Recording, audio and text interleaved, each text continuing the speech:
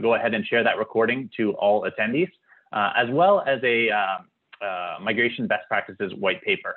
All attendees are in listen-only mode with chat disabled, but we do have a Q&A feature, which I'm going to do my best to remind you about, so that you can ask questions either directly to our panelists, or if it's a question that is worth sharing with the group, we're going to go ahead and ask it to the panel towards the end of this webinar.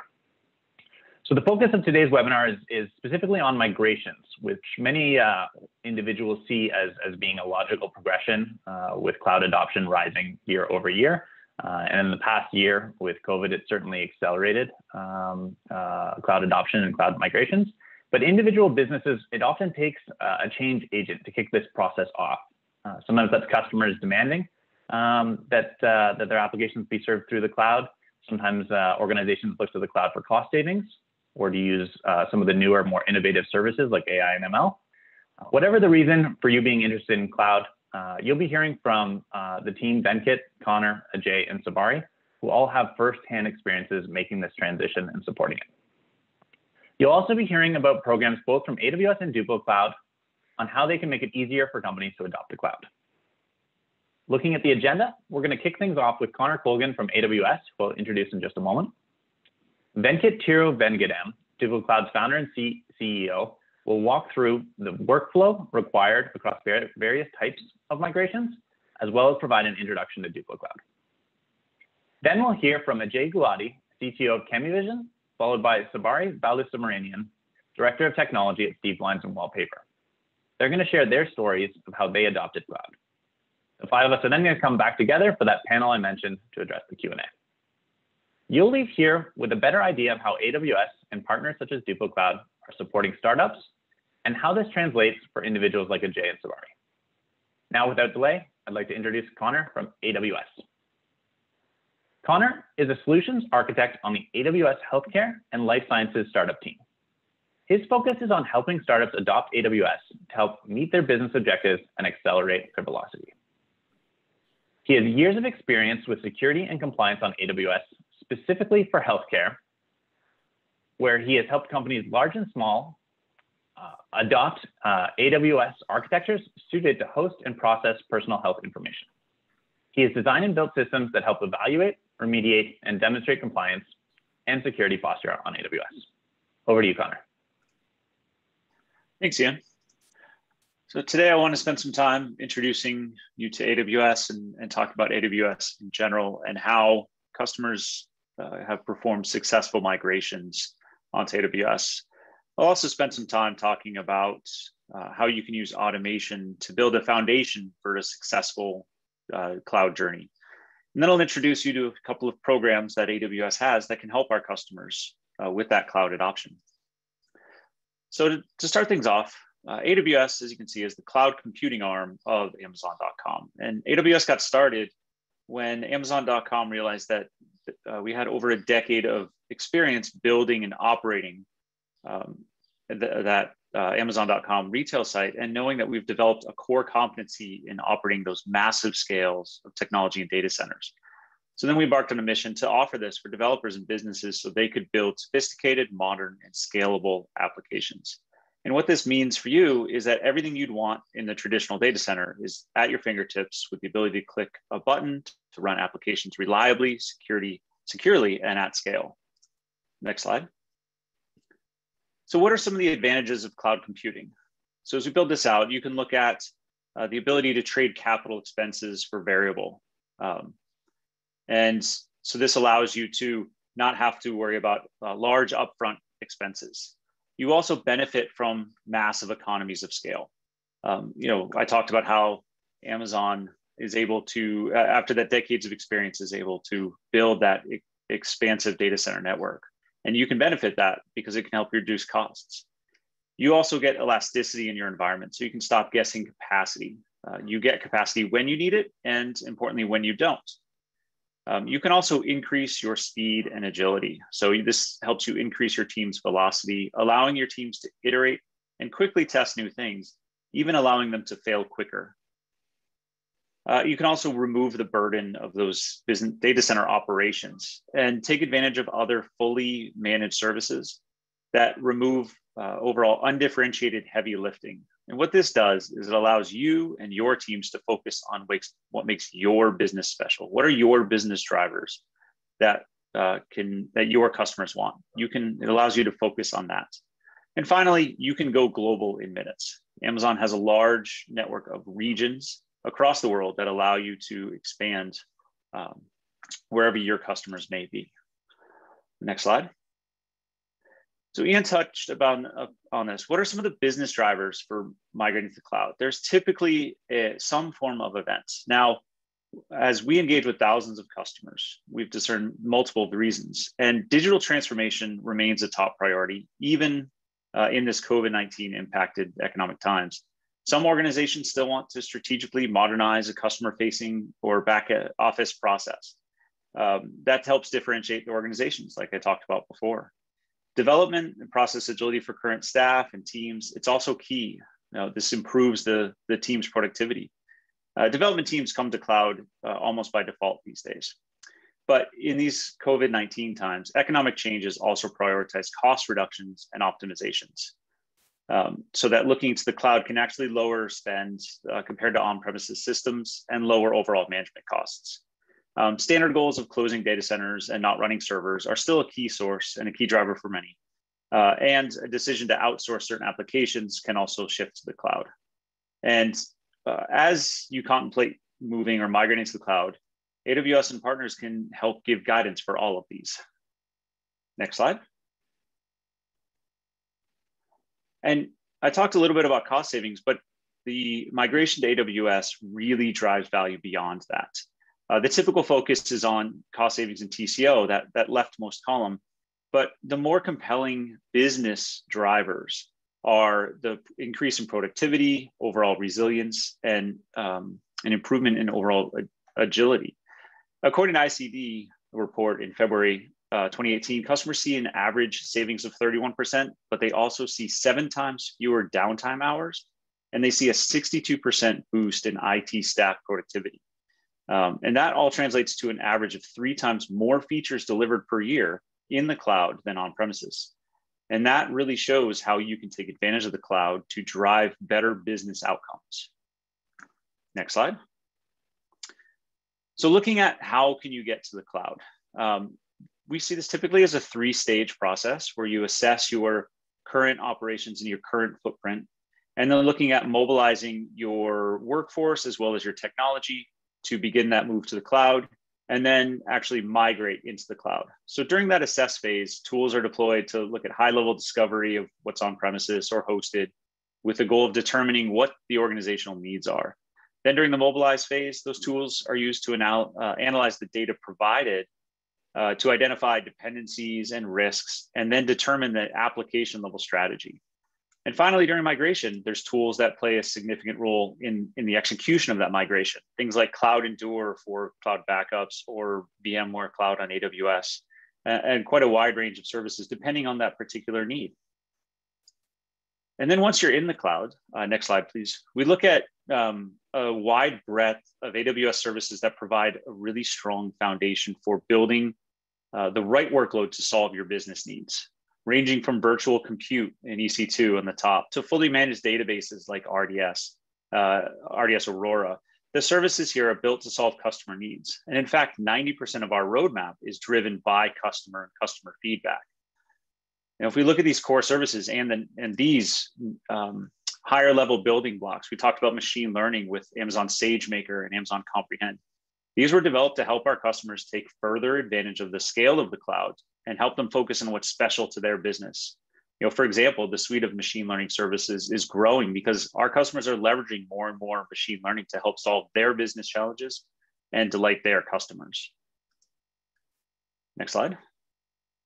So I talked about the AWS going global in minutes. If you look at this map, this is AWS's global footprint.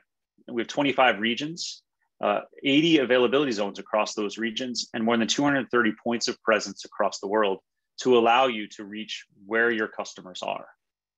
Next slide. And that allows us also to help comply with virtually every regulatory agency.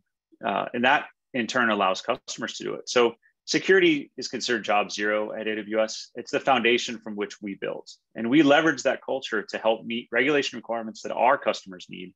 And then our customers can take advantage to help with their compliance posture and helps build that strong foundation. So what does that look like relative to on-premises?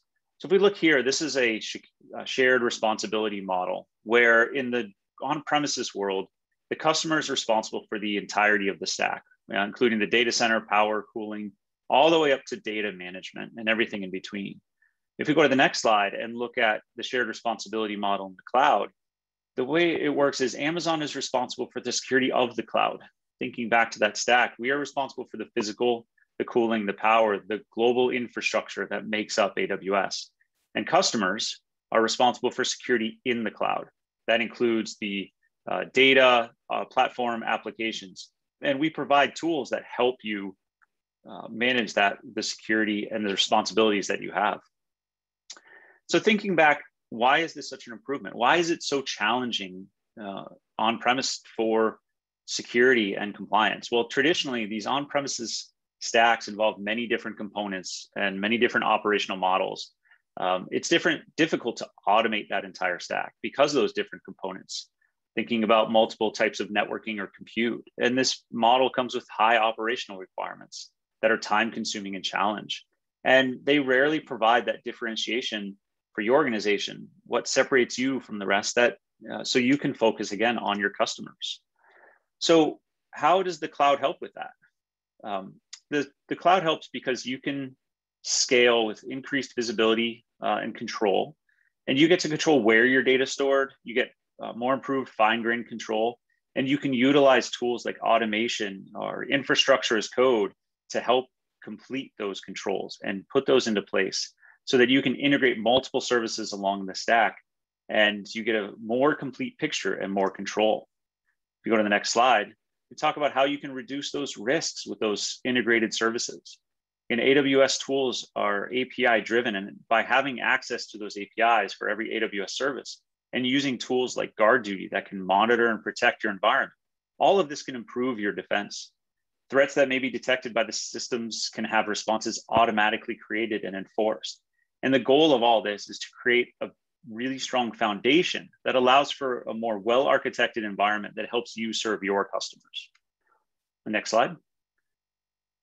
This is a snapshot of the Amazon services focusing on security, identity, and compliance. I'm not going to cover all of these, but when you think about starting from a foundation of identity and access, who has control to what, all the way across to automated incident response and data protection, as well as compliance and demonstration with AWS Audit Manager. All of these tools can be used to help improve your foundation for a secure cloud environment.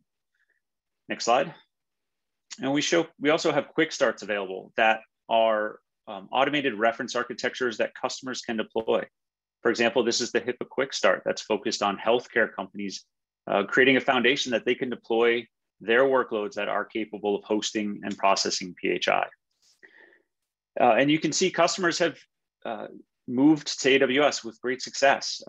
FINRA is a fraud and abuse monitoring.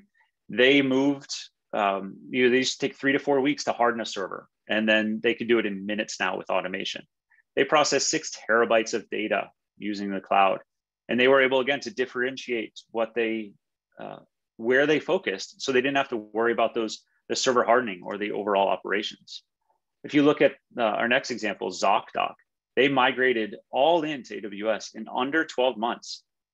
They were able to build a doctor scheduling platform that was HIPAA compliant from the beginning, and they were able to have better data controls and scale their operations and maintain that end-to-end visibility of that critical data. And that's what's really important to them.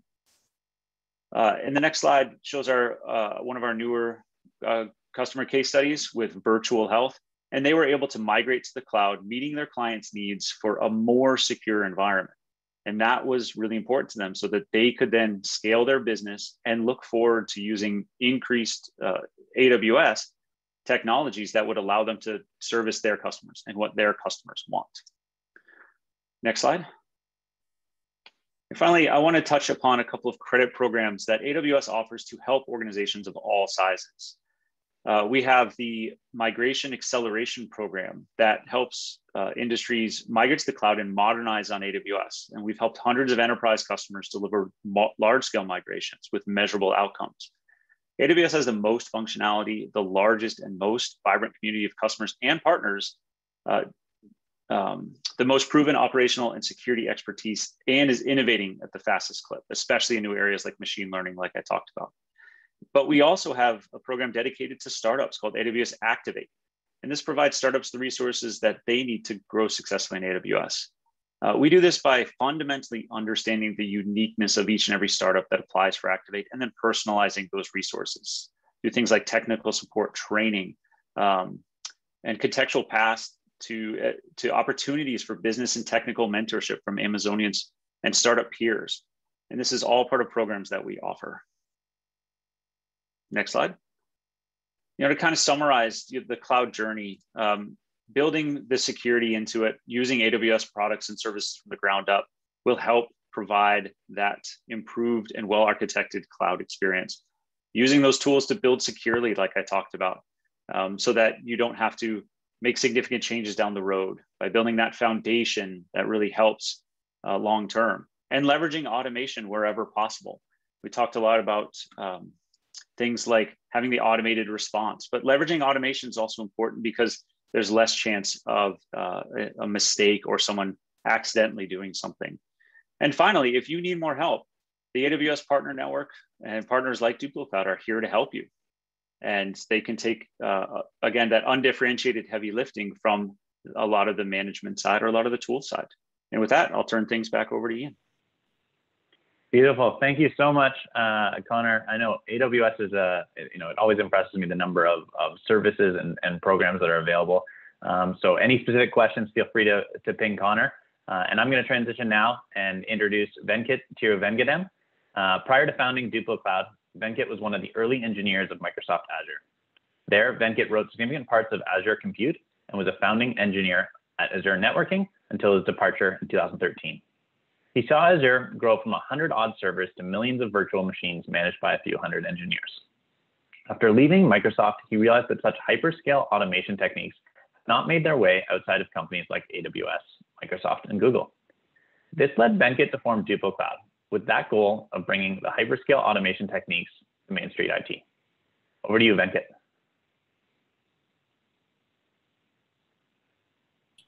Hi, Ian. Thanks for the intro. Yeah, we can start with the slides. Thanks, everyone. Hi, so I'll start with the introduction of DuploCloud. DuploCloud is a DevSecOps platform, self-hosted and runs on your cloud account and helps automate a lot of the tasks and makes your journey of migrating as well as operating in cloud easier. So DevOps automation for daily code deployments, and then security and compliance for various different standards, like, for example, HIPAA, PCI, GDPR, SOC 2, and so on. These are our core selling propositions. We have dozens of customers, thousands of workloads. We have done like 20 plus compliance certifications. We have integrations with more or less all the core Amazon services. And so far, customers have done about 3 million self-service deployments. So at a high level, you can think of DuploCloud as like if you need about like 6 to 12 months to put in place all the HIPAA PCI controls, DuploCloud can put them in place in a matter of weeks. Right. So next slide, Ian. So now in this webinar, let's focus a little bit more on the migration to the cloud.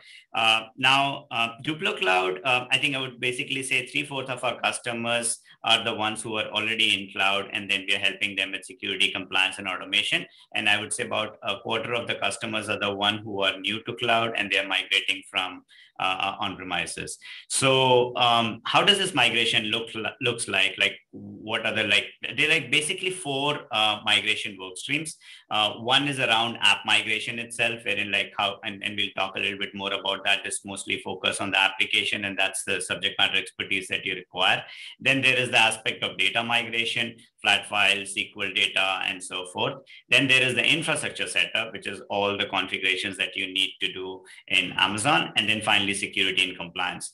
One could say that security and compliance is a setup, is a subset of infrastructure setup, but given how intense and exhaustive it can be, I think it deserves to be a work stream on its own. So because end of the day, I mean, if you're not in a regulated industry, you can still get going in AWS with minimalistic security controls. So those are the 4 work streams. Next slide, Ian. So let's start with application migration. So we have seen about like 3 different types of migration approaches. One is what we call as lift and shift. So here, wherein effectively what you do is that you have a virtual machine which is running in, or even a bare metal which is running in an on-premise data center. You lift and shift the entire operating system as it is, basically, right? If you're running Windows Server 2008 or a 2010 or a Linux Debian, whatnot, you basically just lift and shift it. How do you do that? There are some techniques, like for example, Amazon has a software called Cloud Endure. There are like other softwares as well who would help you actually go and replicate it. Now, the advantage of this is that there is basically no change that you need to do in your application or even configurations. It's sort of fastest way to get you started. But there are some significant disadvantages in the sense that, I mean, the deployment is not cloud native.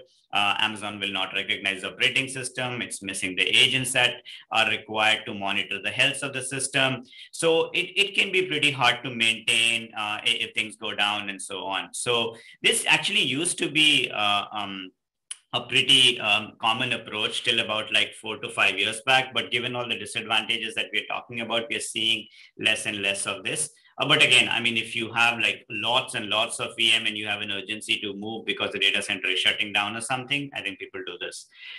Then there is the other approach wherein you redeploy the application on the operating system, which is provided by Amazon, the virtual machines. So you spin up the virtual, you mirror the environment in the sense that you spin up the virtual machines with an operating system. And sometimes you even go to a newer one, like your application may be running on server 2012 R2, but you would actually spin up a 2016 or a 2019 Windows server. And then once that's up, then you would actually log in, install the IaaS servers, and then actually install the application.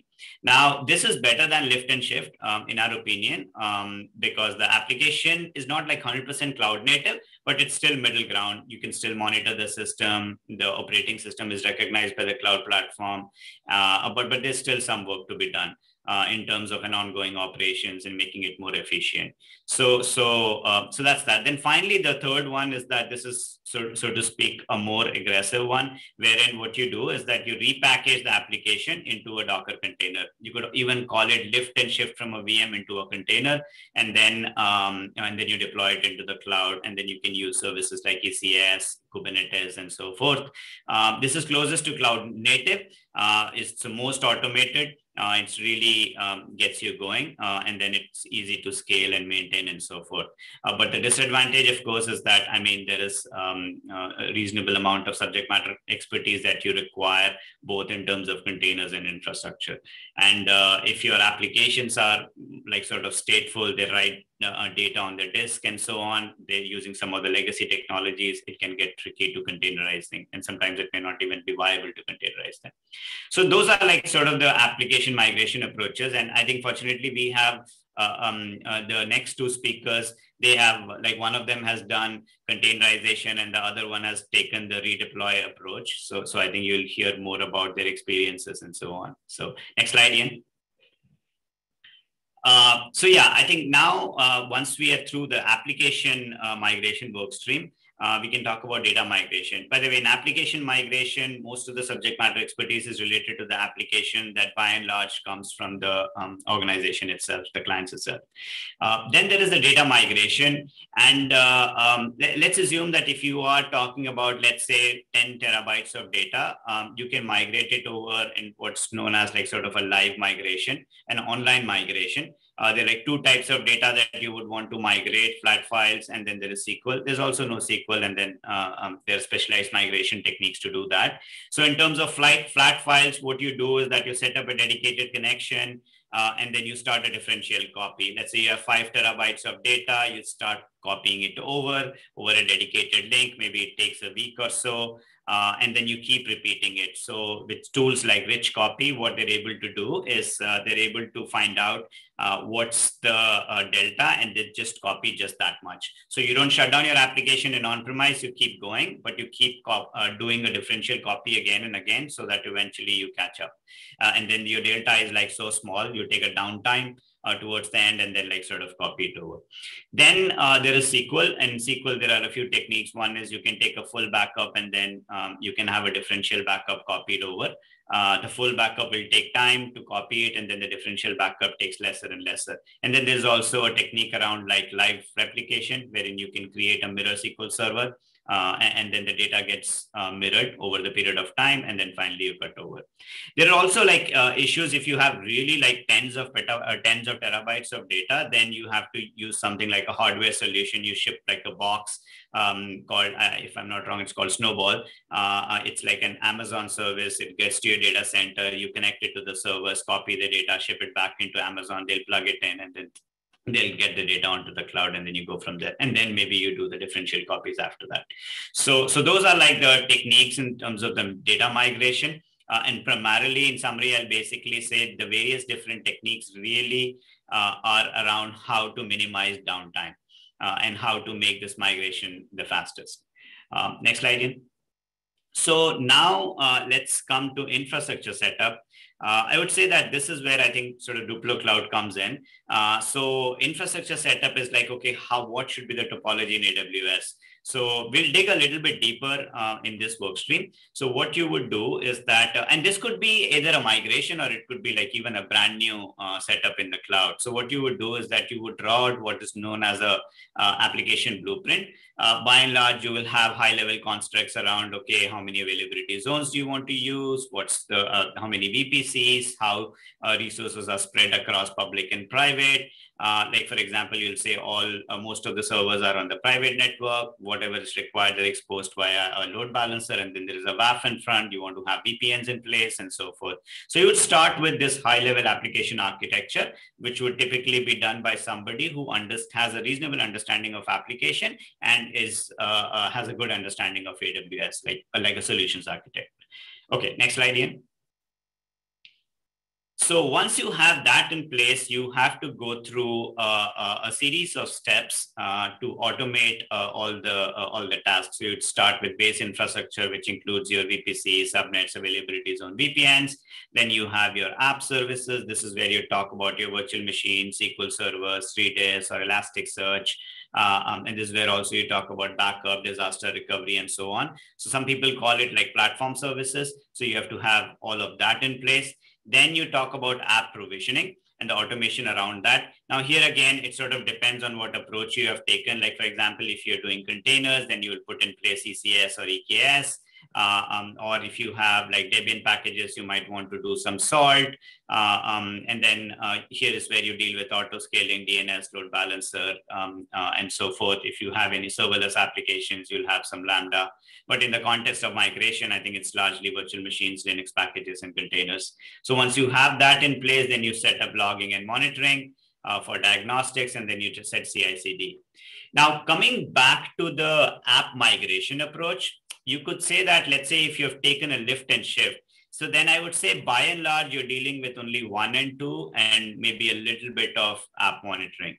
Then if you have done a redeploy or on a new virtual machine, then you are dealing with like 1, 2, and 3. That's the layers that you have to automate, maybe a little bit of app monitoring. And finally, if you are taking the containerized approach, you have to do like all 5 of them.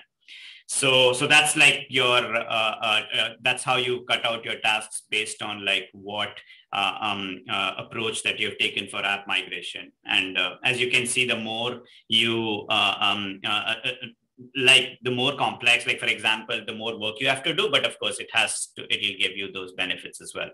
Now, across the board, you have to put in a lot of security controls across like all areas. You could do what is known as what is known as table stake security controls. But if you are in a regulated industry, you have to follow the prescriptive standards, like Connor talked about, like the HIPAA guide, and then there are similar guides for PCI, high trust. So at a high level, like each one of them, like PCI has like 79 controls, high trust has 81, HIPAA has 50. And in fact, like it takes about like 6 to 12 months to get all of these controls in place. Like do like maybe a few days for each control, and then that's how much time. And then you also have to do all the DevOps automation, and that's how much time it takes. So in the sense, I think we are quite intimately familiar with like how much time it takes people to do all of these controls. That's also validated by the case studies that we've been hearing. Next slide. So if you have to dig deeper and you start cutting out all the tasks that you have to do based on just few application services that you use, let's say virtual machine, containers, S3, and so on. So you will see that this is the split. About like half of the tasks are security tasks. And then this is the split of the rest of them. So there is like platform services, or the app infrastructure is 66, and so forth. So it takes like a really a long time. I mean, it has like really long implementation cycle. And if you really have to automate well, you need to have good coding skills, and you also need to have InfoSec expertise, and you need to have operations expertise. And of course, I mean, doing these things can be quite error prone and non-compliant, and it require you lots and lots of resources.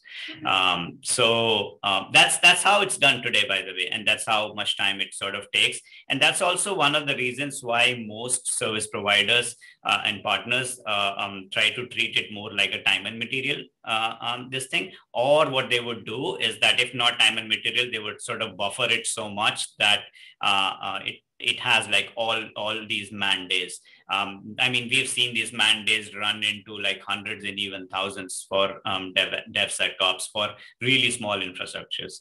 So, which is pretty common. So now with DuploCloud, I think what we've been able to do is that based on our backgrounds working for Amazon and Azure, we know how, I mean, end of the day, Amazon and Azure run millions of workloads, and you saw all the various compliance standards that Connor showed you. How is it that with just a few people, they're able to meet all of that, run millions and millions of workloads? Because they have access to superior automation techniques, which are not available to mainstream IT. And we, being one of the original authors of public cloud, I think we are able to bring a lot of these automation techniques and apply it at a layer of abstraction on top of Amazon. You can go back to the previous slide. And we are able to apply it at a layer of abstraction on top of Amazon. So in summary, effectively, you know, Connor talked about the shared services model, and he clearly articulated where Amazon stops and where your responsibility starts. And we are extending that further, basically. And next slide. So how we are doing that, we can go to the next slide. How we are doing that is that now we are saying is that, look, you know what's the shared security responsibility model. These are all the things that you need to do. And then you bring in a product like DuploCloud with our services, and then we'll take care of all configurations related to Amazon, for example, and the security and compliance. So effectively, you get to focus on your application and data, and anything and everything related to Amazon is covered using this particular, using the software where all of these tasks are automated. So that's the principle, and that's how DuploCloud sort of works. And because it's all automated in the form of a platform, it's purely Ian, we can go to the next slide. It's really makes it like so much more faster. So now if we were to talk about like sort of in summarize the execution of a migration process, what you do is that you set up infrastructure, you put in place security and compliance, you do your first set of data migration. This is the part that you will take the longest. Then you bring in the application. Then you stop the application, you do another data migration, which will take much smaller because the core of the data is done. You only have differential data. So once you have done that, and then you go live, right? So this is the process that you would come up with. Infrastructure and security is done by DuploCloud software, and you are responsible for the data migration, app migration, and so on. And then if you work with us for our managed services offering, you would have, we'll assist you with the rest of the process as well. So that's the execution, how it looks like. Now, I think I wanted to basically sort of emphasize on the fact is that because we have these automations in place, we are ready to go. We don't really have to look at like what needs to be automated in the infrastructure, what compliance standards that you have to follow. It's a business model which is fixed cost purely based on the number of nodes that you have. Effectively, in the context of migration, that would be your virtual machines and containers. So that's sort of like how we are able to do it, and then you'll be surprised like how fast we are able to do it. Now, in order to help further, we have partnered with AWS, and with each of their AWS credit offerings, we have added a DuploCloud offering. Like, for example, if you are a member of Activate, you would get 2 months of DuploCloud free. And if you are in Migrate, then you again get 2 months free. One is paid for by AWS, and then one is we are offering it. So yeah, I mean, hopefully this conversation was useful for you. You got a gist of like what migration looks like. And yeah, happy to chat more if you have questions and so forth. Awesome. Thanks so much, Venkat, and feel free to fire some questions through the Q&A. Moving along, I'm going to introduce Dr. Ajay Gulati, CTO of CamiVision. Ajay is a technologist and serial entrepreneur who has been at the forefront of AI and cloud technology for more than 15 years. He built the cloud startup ZeroStack from the ground up, seeing it through to its exit and acquisition by Lenovo. He has taken his experience from this and is applying it as he builds vision AI solutions, currently with more than a dozen patents to his name. Ajay, wanted to have you hop on, and can you start by telling us a little bit about Cami? Hello, hi Ian, glad to be here. So Cami, essentially we are a vision AI software company that works with a lot of different hardware cameras, and we provide the software stack, and we work with multiple different camera partners. Now, if you go actually one more slide further, one thing that there is a big trend in the market right now, which is about usage of more and more videos for different use cases. I think even in our own lives, I remember 4 or 5 years ago, we weren't using as many camera devices at home. Now at my home, I have 3 cameras with a doorbell. When I walk in the neighborhood, there is a lot of cameras and doorbells and everything being deployed. And it essentially leads to 2 big problems. One, every camera produces a lot of data that needs to be stored someplace. And second, people want to be able to search through and get some interesting insights from this data. And we talk to a lot of customers who basically are in 2 different buckets. One, they are struggling basically to make any meaningful value out of data or get some interesting events out of data, which is where AI comes in. And second, there are a set of customers who have some existing solution, but they are looking to add camera and AI as part of that existing solution itself. So our main vision is that how do we enable more and more use cases with camera where we can help with AI, we can help with reducing the amount of data that is being stored, as well as being able to run some AI algorithms to convert a 24-hour stream into maybe 50 or 100 or 200 interesting events. What an interesting company. And I mean, my mind instantly goes to the use case in the cloud. Can you tell us a bit more about the Vision AI platform, about the product? Sure. So essentially, Ian, previously we were focusing mainly on the cameras that are being sold in the consumer market, and we provide the software stack, but the hardware comes from other vendors.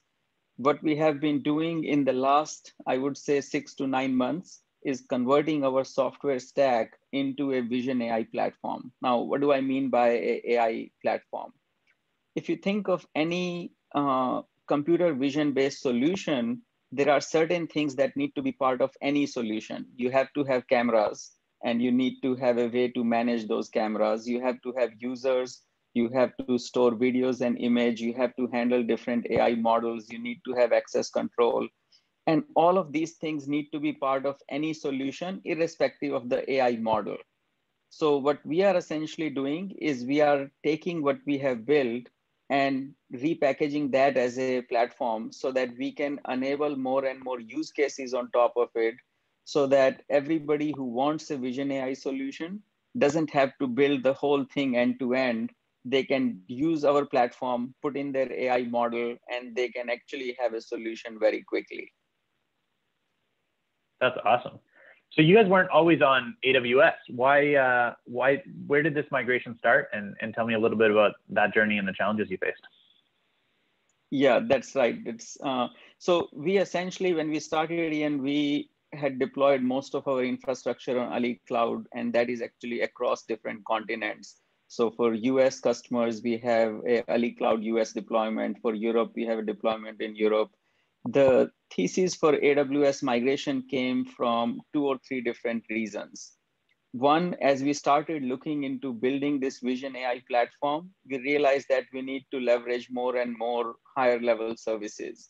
And AWS seems to provide a lot more services that we were looking for, and also specifically in the AI space. Second, we have been working with some of the large customers who happen to be on AWS or who want us to be on AWS for one reason or the other. So that makes it much easier for us to be on AWS and work with those customers and partners. And third, I would say part of it is also a little bit on the people's expertise. I think people they have more expertise on AWS. We are able to work with great partners like DuploCloud that make the transition also easier. So I would say, given the combination of all these factors and the fact that AWS also has been very supportive in terms of the general technical support and help with some cost effectiveness, it was a no-brainer decision to move to them. Awesome. What was tough about specifically your product in the context of the cameras and cloud? Mm-hmm. So I think main thing, Ian, in our case, I'll tell you, when we were thinking of the migration, there are a couple of things that we need to take care of. One is building the infrastructure on AWS from scratch, because we had nothing deployed there previously. Second, we do follow a lot of industry standards that our customers rely on, given that we have consumer data and other critical data. And then next was the data migration and app migration. Now, one thing that really DuploCloud was able to help with is make it easier to set up the infrastructure without us having to spend a lot of time and effort on that.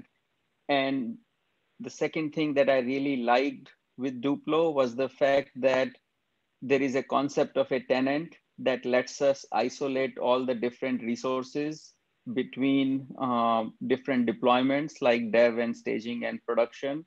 And I don't have to worry about a lot of fine-grained access control, which, believe me, as great as AWS is, it's just they have too many controls and it's not easy to actually do all that by yourself. And the fact that infrastructure and the security layer were handled by Duplo, that makes it easier for us to focus on app and data. The biggest challenge in my mind comes actually in the data migration, because typically the data is spread across multiple different databases these days. Like, it could be relational, it could be NoSQL database, it could be object store. And that is where I think the big challenge that we face. And I think for most enterprises, I do expect that would be a critical case to minimize the downtime. One more thing that we did as part of the migration is we did containerize all of our services, which were initially running in VMs. And now we are running a full container-based architecture on AWS, which makes a lot of operational tasks easier. That's awesome. What's next as you look forward, Ajay? So I think next what we are doing is, now that we are converting our software stack into a platform, there are two, I would say, big use cases that we are handling. One is that we are making it easier to build computer vision AI applications very quickly. So typically what would take almost 12 to 18 months for a company to do, we can do it in 4 to 6 weeks. And second, I feel that building AI models is becoming easier and easier given all the improvements in the libraries and other support from different vendors. And it's not easy for AI developers to actually build an interesting model and go and monetize it unless it is for a very big market. And using our platform, we want to enable these developers to basically upload their model, make it accessible to our customers. And if our customers find it useful, then we can do revenue sharing with AI developers.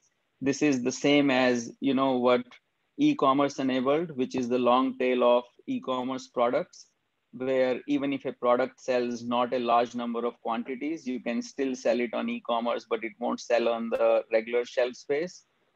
Similarly, we can enable the use case where if an AI model, even if it is useful for, let's say, a niche use case, where you cannot build a company on it, but using a platform like ours, you can still take it to market and you can capture those customers and help them. Cool. Makes a ton of sense. Well, thanks so much, Ajay. Really appreciate the time. I'm going to bring on our next customer, and then Ajay, you'll probably be able to join me for a couple minutes at the end as we look at some Q&A. Sure. Thanks, Ajay. Up next, we've got Sabari Balasubramanian. He's an IT professional with over 20 years of experience delivering best-in-class software, leading high-performance teams, and is an expert in the e-commerce field. He has held various positions in software development and building and maintaining IT infrastructure. He holds a master's in information systems and is the director of technology at Steve's Blinds and Wallpaper, which is a leading e-commerce company in the home decoration space. I caught up with Sabari over the weekend. Thankfully, he can be here today to share his migration story. Sabari, I'll hand it over to you. You can take it from here. All right. Thank you, Ian. So once again, my name is Sabari. I'm the Director of Technology with Steve's Blinds. We are an e-commerce company selling blinds and wallpaper direct to the consumer. We are a 60-year-old company, and we've been successful over 3 generations of ownership. We're a small company with less than 50 employees with around 20 million in annual revenues. Our technology stack is, we are a Microsoft shop. All our applications are built in .NET framework with Microsoft SQL Server backend. All our applications are custom built. They're all developed in-house by engineering teams. So in the year 2016, we had 25 plus servers in a on-prem data center in Southfield, Michigan. And we wanted to move to the cloud. And we evaluated both AWS and Azure at that point of time. One challenge was we didn't have in-house resources with knowledge of AWS or any of the cloud platforms. And the consultants that we found to help us with the migration, they were prohibitively expensive. Some of their quotes with time and material was unbounded. Even with the fixed price, it was still unaffordable. Rackspace fit the bill at that time because they provided professional services in addition to the infrastructure. It came as a complete managed service package. So we successfully went sunset our on-prem data center and we moved to Rackspace. In 2019, we started a brand new project called Contact My Politician. So this project, we built it from the ground up with wanting it to be a cloud native application. This way we could take advantage of AWS. So we built it in .NET Core with a MySQL backend. So at this point of time, we evaluated Duplo and and their software platform, which helped us containerize our application, and we deployed this in AWS with little or no issues at all, and it reduced our lead time to go live, go to the market by a great deal. And the advantage of using Duplo was we didn't have to have a lot of in-depth understanding and knowledge of the AWS platform, because Duplo made it easy and simple for us. Once we got comfortable with AWS and with our experience with Contact My Politician, in the year 2020, we decided to switch our e-commerce website, which is Steve's Blinds and Wallpaper, and its applications to AWS. We had a minor challenge with the prices going up at Rackspace, and with the credits given by AWS, it seemed attractive to make the switch. And since we already had experience with Contact My Politician and using Duplo for that migration, we thought we were ready to make the migration in 2020. So once we made the decision, we faced a few challenges, and I'm here to talk about how we faced those challenges and how we overcame those challenges. One of the biggest issues that we had when migrating AWS was the question of how much would the infrastructure and the services cost us in AWS? Even with the tools offered by AWS, it wasn't easy to figure out a line item level cost of each of the product and services. How much would my monthly bill at AWS, what would it be? It's very hard to get an idea of what that would be. So with a partner, with the AWS partners, and we've been working with Duplo, they were able to break it down into a clear-cut, concise Excel sheet saying that for your needs, this is going to be the list of items, these EC2 instances, these file servers, these load balancers, and so on and so forth. And this was going to be your total cost. And this fixed cost migration model that they provided made the decision a lot more easier as all that was rolled into our bill. The second challenge was, as Connor's slide illustrated it, AWS has a ton of services. What were these services that were appropriate for us? EC2 instances, okay, what size, what flavors? Load balancers, so we have 4 public-facing endpoints. How many load balancers do we need? Can we use a similar one load balancer for multiple endpoints? We had a robust, at Rackspace, we had dedicated hardware for our load balancer, firewalls, and servers. So what would be the equivalent in AWS? What about a web application firewall? E-commerce platform like ours, we are subject to all kinds of attacks from all across the world. So we wanted geo IP filtering, where we only wanted traffic from the US and Canada. How do we achieve that with the AWS WAF? Do we move our file servers to S3? What do we do? Another big challenge that we had was we have, since we sell thousands of products of blinds and wallpaper, we have product images, close to some 2.5 million files, which is a little less than a terabyte in disk size. Should we redeploy all of this with or without application changes, move these to S3, or do we bring along our file servers to AWS and then go with a phased approach to migrate that and convert that to S3? Some of these challenges were difficult, but we were able to work through those. We were able to surmount those challenges. So given all the challenges and our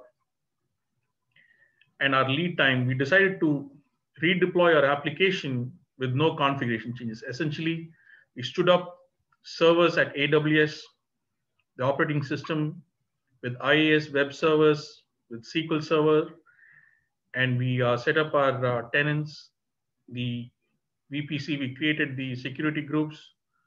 And once all the servers are provisioned in AWS, then we started the migration of the data. Once we migrated the data, we had like a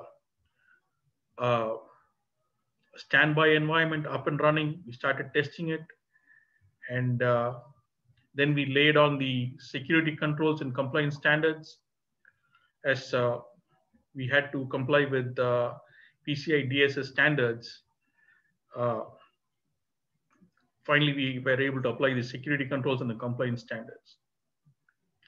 In general, by using AWS and Duplo, we were able to hand off the challenges of dealing with infrastructure to our partner, Duplo and AWS. And this allows us to primarily focus on what we do best. Like, we have integrations with our vendors. We send EDI files. We have integrations with payment gateway. We're able to add features to our platform and our product and our services, and which allows us to focus on our core competency. Now that we've been on AWS for Steve's Blinds and Contact My Politician for almost 2 years now we are looking at improving and modernizing our applications. We are looking at containerizing our Steve's Blinds application, which using Duplo's DevOps platform, which allows us to deploy and get a seamless DevOps workflow. We are looking to migrate our file servers into S3 buckets. We are already using the CDN available with AWS, which has reduced our page load times and content deliverability. We have hundreds of jobs that run on a daily basis for our back office operations. So we're looking at how we can use AWS's serverless computing for this. And we're looking to use more of the cloud native services, like a lot of the automation and a lot of the various features offered by AWS. So that, in a nutshell, was our challenges, and that's how we were able to surmount our challenges and complete our journey to the public cloud. Thank you, Ian. Awesome. Yeah, thanks so much. So I'm going to invite all the panelists to hop on now. Feel free to turn on your calendars or your video. I know we don't have a ton of time left, so I'm checking the Q&A here. And we didn't have a ton of questions come in, which is probably fortunate considering our time.